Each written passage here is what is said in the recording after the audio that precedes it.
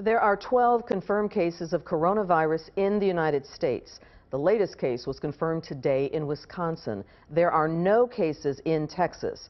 But cleaning crews are being trained for specialized biohazard response if that changes. Fox 4's Lynn Ann Wynn spoke to infectious disease experts about preparing for the virus. Hi, Lynn Ann. Well, health experts say our risk here in the Metroplex is relatively low, but it's still important to prepare and educate just in case. There's a potential pandemic that's coming our way, and we want to be as prepared for that as much as possible. As the number of Wuhan coronavirus cases continues to grow in China and other countries, health officials and infectious disease experts are preparing. The potential of having a problem is low, but if you watch what's going on in the world, we realize that the numbers keep going up. Patty Olinger is part of the team at Emory University that treated the first Ebola patients in the U.S. in 2014, including a nurse from Dallas. She says there were lessons learned from that outbreak. What we found was that we really weren't as prepared as I think the United States thought that they were.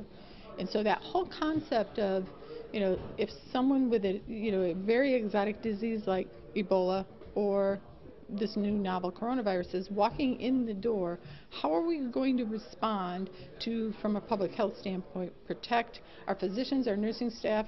Wednesday, instructors from the Global Biorisk Advisory Council trained biohazard cleaning crews on wearing proper protective gear and using new technology to disinfect areas after coronavirus exposure.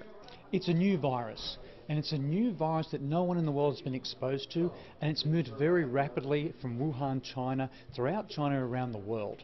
Infectious disease experts say the virus is spread through coughing and sneezing, and protecting yourself against it is similar to protecting yourself against the flu. Protect your eyes, your nose, your mouth. Wash your hands for 20 seconds. Use the appropriate disinfectants. Though the number of cases in the U.S. is low, experts are still looking ahead to any possible situation. We hope that, we're all correct in that this doesn't become a real public health issue here in the United States, but it's one of those things that we need to be prepared ahead of time. And the group also hosted a webinar training on handling coronavirus for more than 1,000 people this morning. They're hoping to host more trainings for people across the country and around the world.